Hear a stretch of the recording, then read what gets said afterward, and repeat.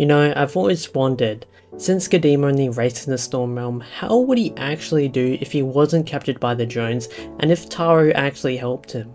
Well, today I'm going to answer that. Now, the first thing we have to talk about is his background.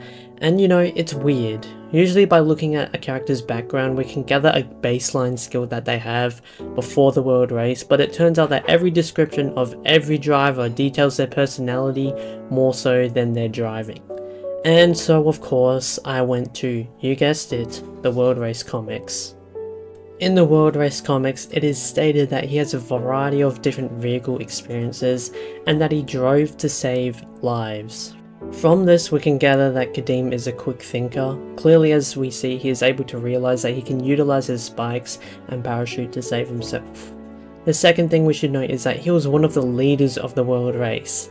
Now this is extremely relevant, as if Tesla acknowledges your skill, you are already in the top tier of those drivers that he selects. Even in Acceleracers, the top tier drivers are Kurt, Vert and Taro, also leaders from the World Race. These drivers were handpicked to lead their teams, which is an acknowledgement of their skill.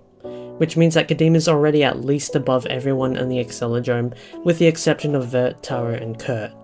Now the only dataset that we have to look at is the World Race, which reveals some interesting things. In the first leg of the World Race, Kadeem actually came second behind Kurt.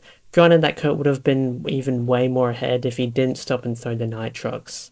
In the second leg of the World Race, he drew with Taro, one of the best drivers in Acceleracers universe, but again, Kurt would have come first if he didn't stop to cheat. As for the third leg, he would have come first by miles if he didn't throw and go for the wheel. As for the fourth leg, that doesn't really count for any driver really, because it wasn't even a proper race to begin with.